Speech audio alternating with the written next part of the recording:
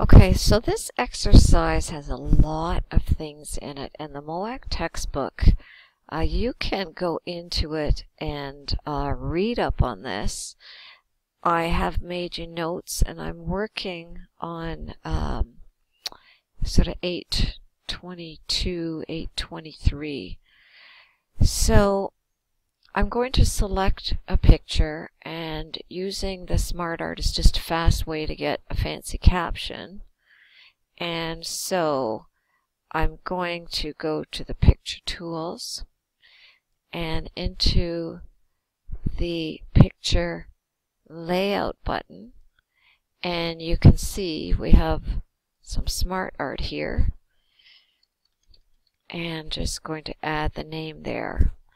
And you can do that for each one of these, make them a little bit different, just to experiment a little bit.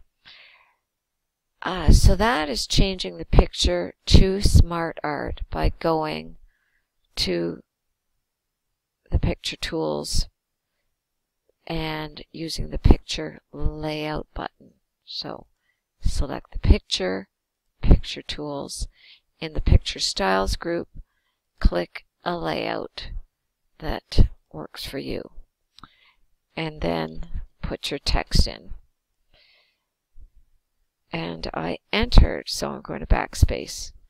Now, that's not a very good picture, but we'll ignore that. And then I'll select this again, and part 2 is just to know how to change the colors, which is in the Design tab inside the SmartArt tools. Just to come here, and you can see different options change different things. Right now this is changing the text color, but you can also come down, and so I'll put that as black, and then if I come down here I can also put an outline around the circle. So experiment with those, and then so that's the colors, and then you're going to change the shape style of all 4 pictures and then save again. So the shape style is, if you click, I'm going to click here and go to the Format tab, and then click in the Shape Styles More button here. The example in the textbook is to find the Intense, which is down here, gold accent, and when you click that, it's going to change the style of this shape here. Now, we never did put that text in.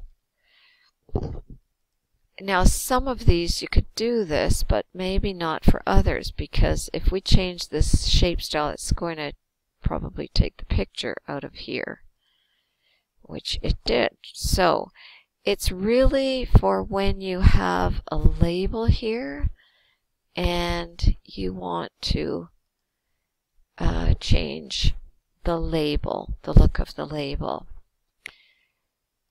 Okay, so play around with those, and then the last one here, change the effects of the SmartArt.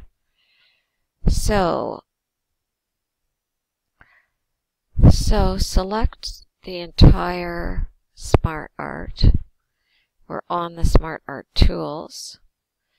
We are in the Format tab, and we are going to change the shape effects.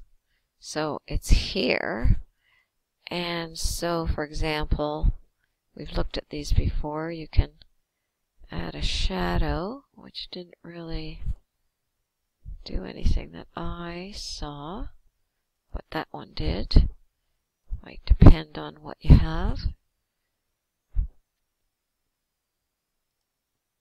Okay, so shape effects of the SmartArt.